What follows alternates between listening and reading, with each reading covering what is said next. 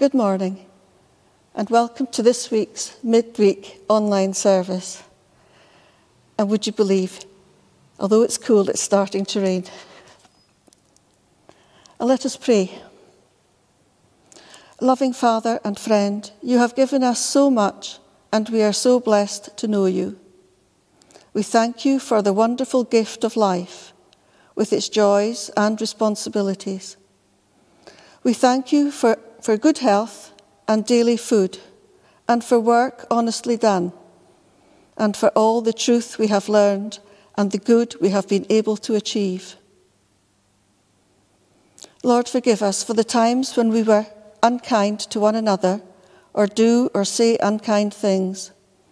We are truly sorry and are grateful for the example of Jesus for forgiveness and salvation, and for his presence with us always. And in the words Jesus taught the disciples, we pray, Our Father, which art in heaven, hallowed be your name. Your kingdom come. Your will be done on earth as it is in heaven. Give us this day our daily bread, and forgive us our debts, as we forgive our debtors. And lead us not into temptation, but deliver us from evil. For thine is the kingdom, the power, and the glory forever. Amen. Let's join together in singing the first hymn, hymn number 622. We sing a love that sets all people free.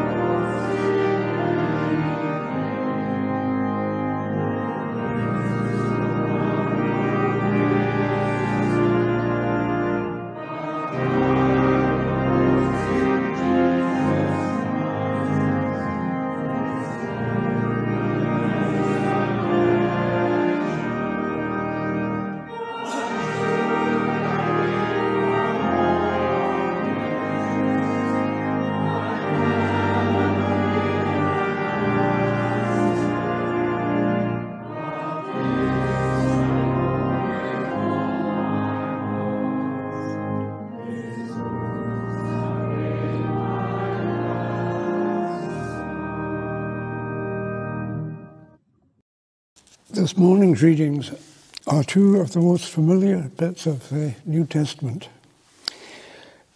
The first one is chapter 13 of the book of 1 Corinthians.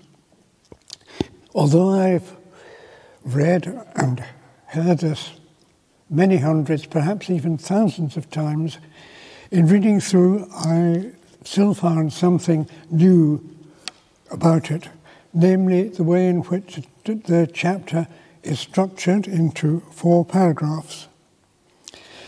In the first, Paul says that whatever a person's gifts, if they have not love, then their life is empty.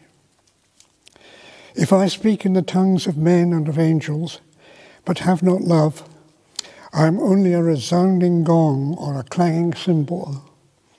If I have the gift of prophecy and can fathom all mysteries and all knowledge, and if I have faith that can move mountains, but have not love, I am as nothing.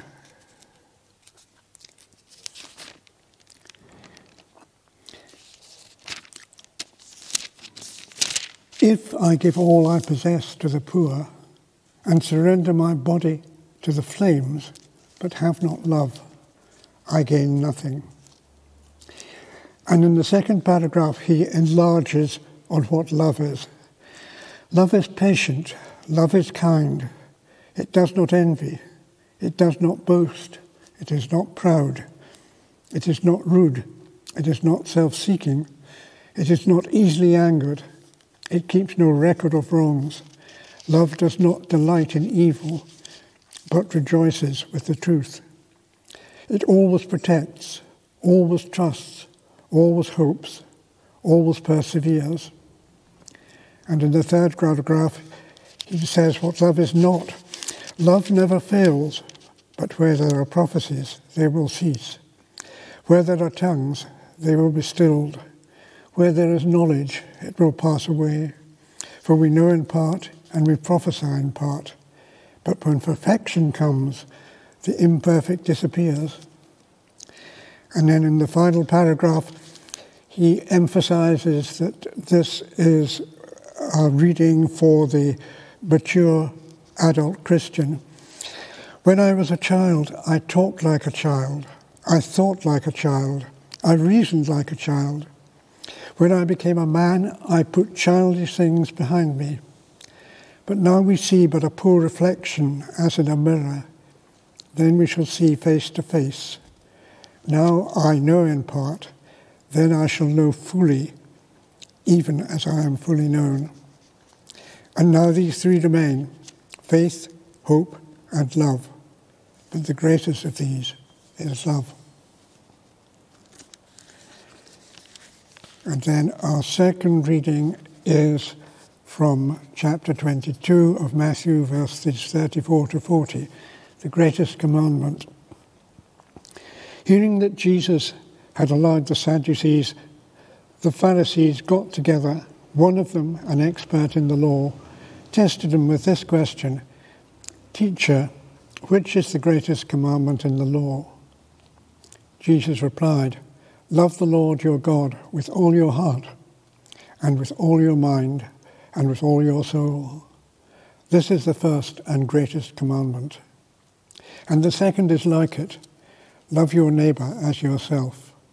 All the law and the prophets hang on these 2 commandments." May God bless these readings to us. Amen. God's love. God's love for us is unconditional. Wow, that is a wonderful thing to know.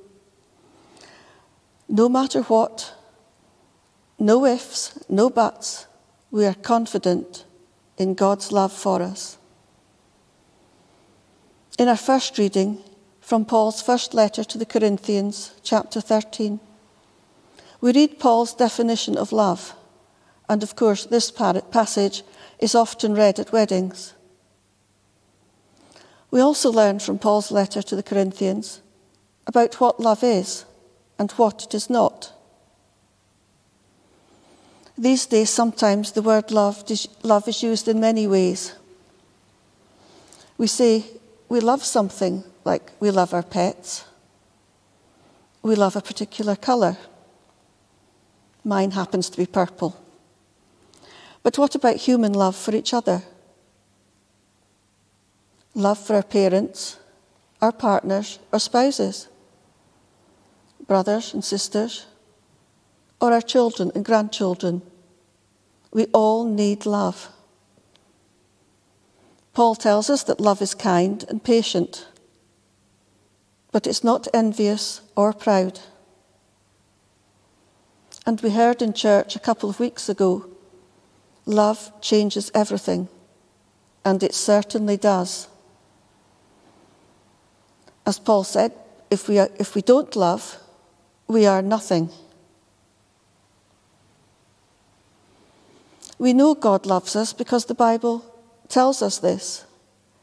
And no matter where we turn to in the Bible, we can see this.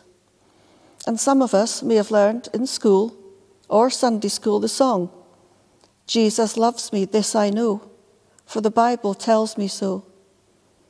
Little ones to him belong. I am weak, but he is strong. There was a song we sang way back in February, and sadly we don't sing it very often. Do you remember the song, Jesus' love is very wonderful, with all the actions? So join me, and it'll warm us up. Jesus' love is very wonderful. Jesus' love is very wonderful. Jesus' love is very wonderful. Oh, wonderful love. It's so high, you can't get over it. It's so low, you can't get under it. It's so wide, you can't get round of it. Oh, wonderful love. I'm sure that's warmed us up a little bit.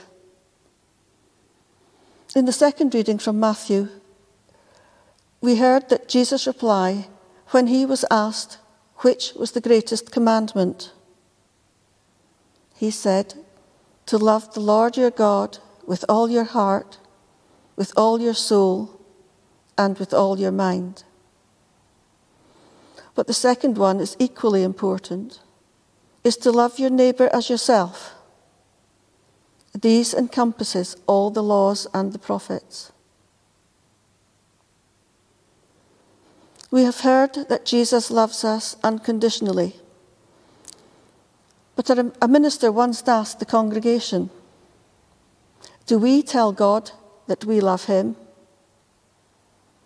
I'll leave you with that thought. Amen. Lord, we know that the world is far from being the perfect place you would want it to be, and that your glorious kingdom, for whose coming we pray, seems far from reality. At times we feel that our prayers for others are feeble and ineffective, and that the sufferings which we observe daily on our television screens and in our newspapers seem to increase by the day. Nevertheless, we continue to pray to you, knowing that the power of prayer can in mysterious ways bring about human deeds of relief, mercy, and courage, which inspire and challenge us all. We continue with our prayer of intercessions. At this time, we pray especially for people suffering from violations of human dignity, those who suffer from extreme poverty and starvation, those displaced from their homes who by dint of war have lost everything, particularly at this present time in Lebanon and Gaza, Israel, Ukraine. Those who, in desperation, leave their homelands to travel as migrants. Those who suffer from human trafficking. Those who suffer sexual abuse or violence against women. Those with disabilities who are marginalized and find it hard to cope. Those in advanced countries who suffer digital violence and are driven towards suicide. Those in our own society who are neglected and unloved. In our comfortable lives here, let us not forget these many millions, and if any who suffer are personally known to us, let us take a few moments of silence to remember them and commit them to your care.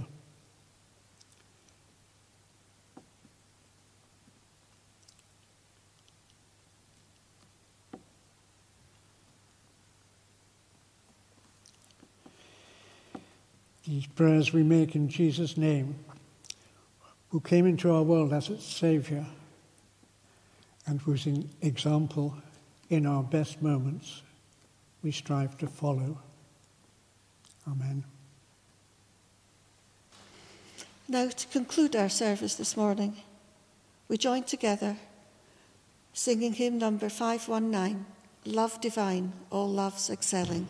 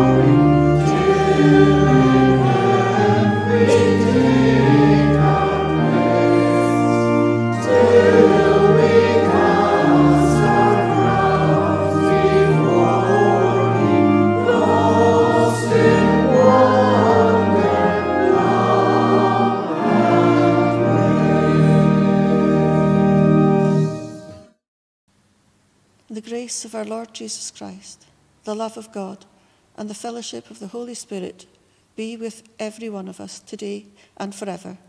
Amen.